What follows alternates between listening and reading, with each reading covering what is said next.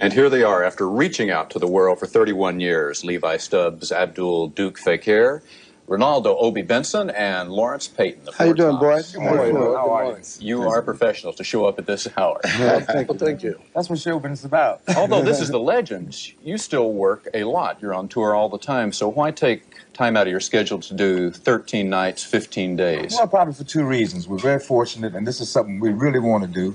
And it happened to be at a time when we had a break from the tour that we with the Temptations there in the studio. It happened at the precise time for those 2 weeks that they were off, and we've been off from that tour. And it was offered us at the precise time. And it's something that we know is a great cause, and it's sponsored by some wonderful people. And it's just, it's fantastic. It's all American. Are you trying to raise money, or are you more trying to raise awareness that people need to contribute?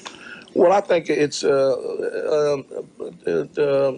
both ways in that respect. I think we want to raise money, first of all, and people should be aware and that the Statue of Liberty is here and what it really means. You know, people tend to forget that the Statue of Liberty is very profound in this country. You know, and like everything, it needs a bath. You know, and there's no tax dollars, are going toward that. So, and the awareness should be there. A lot of the money will, most of the money will go there, but the awareness is what it's about because there's so many different fundraisers for that particular cause. And not only that, it adds a certain aura to the whole situation because it's indicative of America.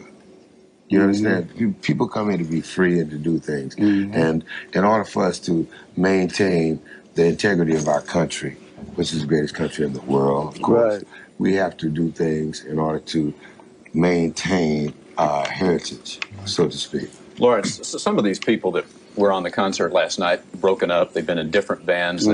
But for you, 31 years, the same four guys. Yeah. How do you stand each other this way? We can't.